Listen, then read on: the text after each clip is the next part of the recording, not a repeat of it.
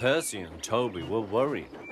Thomas's recent accident had caused a great deal of trouble, and the Fat Controller was waiting for them with important news.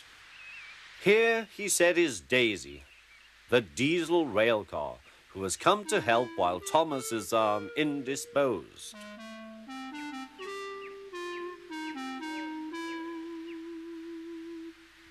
Please, sir, asked Percy.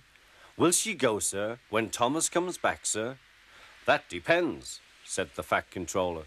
Meanwhile, however long she stays, I hope you will both make her welcome and comfortable.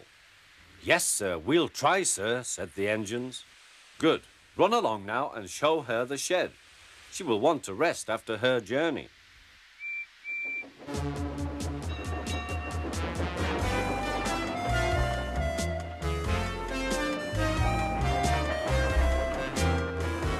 Daisy was hard to please.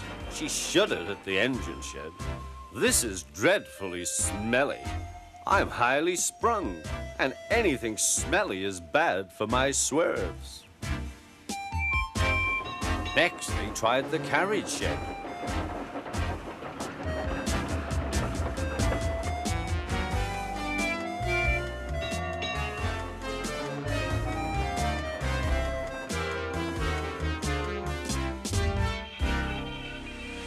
This is better, said Daisy, but whatever is that rubbish? The rubbish turned out to be Annie, Clarabelle, and Henrietta, who were most offended. We won't stay here to be insulted, they fumed. Percy and Toby had to take them away and spend half the night soothing their hurt feelings.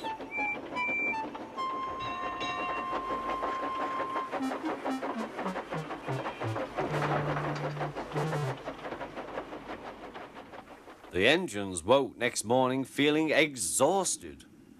Daisy, on the other hand, felt bright and cheerful.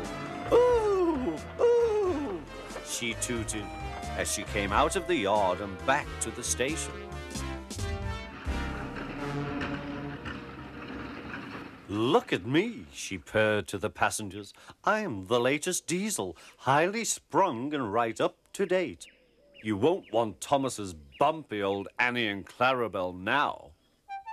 The passengers waited for Daisy to start, but she didn't.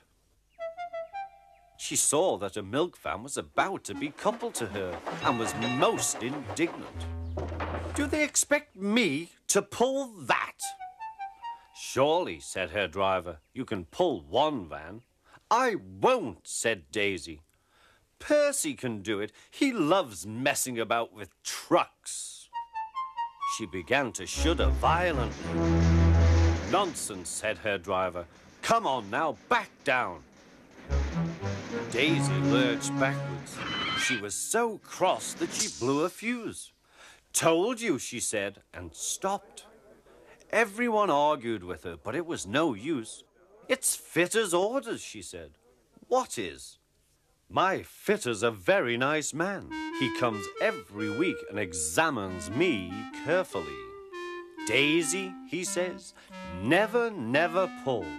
You're highly sprung and pulling is bad for your swerves. So that's how it is, finished Daisy. Stuff and nonsense, said the station master. I can't understand, said the shunter. Whatever made the Fat Controller send us such a feeble, spluttered Daisy. Let me. Stop arguing, grumbled the passengers. We're late already. So they uncoupled the van, and Daisy purred away, feeling very pleased with herself. She could now enjoy her journey. That's a good story, she chuckled. I'll do just what work I choose and no more. But she said it to herself.